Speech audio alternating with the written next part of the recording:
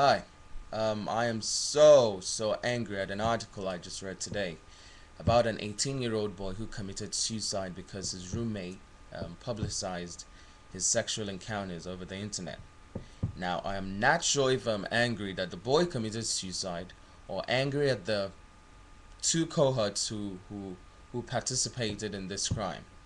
Now, at 18, 18, 18, 18, 1 8, freshman in college, you would think that people would focus on studying and getting acquainted with the college life and stuff as opposed to meddling in other people's businesses.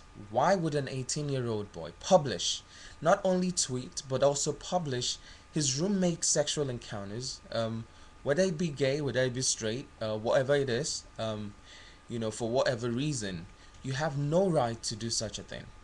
And because of that, this boy actually committed suicide. Tyler Clementi, I believe his name is. Now, I believe that this two should actually face the full punishment for their crime. One, for invasion of privacy. Two, in fact, to some extent, should be charged in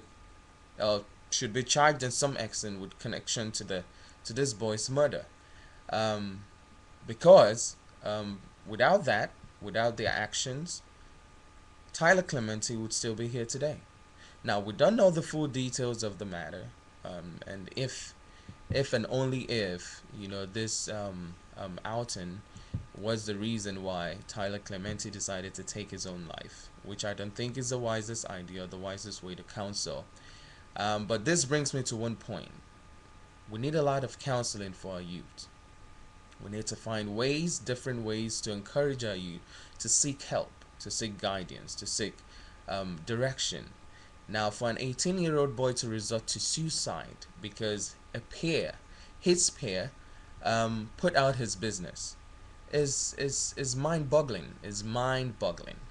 Therefore, I think parents, teachers, colleagues, friends, everyone is responsible for making sure that every other person's well-being is being taken care of. And really, I think if we look out for ourselves, what happened to the days of it takes a village to raise a child? There'll be less and less of this kinds of stories, out there, and less events like this occurring. I don't know what you guys think, but let me hear from you. And yeah, pray for the heart and the souls and the minds of your children, of your brothers, your sisters, your parents, your friends, your uncles, your aunties, and everyone that's related to you, because you do not know when people are going through things that they cannot handle. Now, that extra arm, that extra help, that extra care, love, question, concern, could save a life. So I will leave that with you. If you really, the story is still developing. So watch out for it. Google it, look it up, and pray for the families of the people involved. Pray for Tyler Clementi's family especially. And I'll leave you with that. God bless you.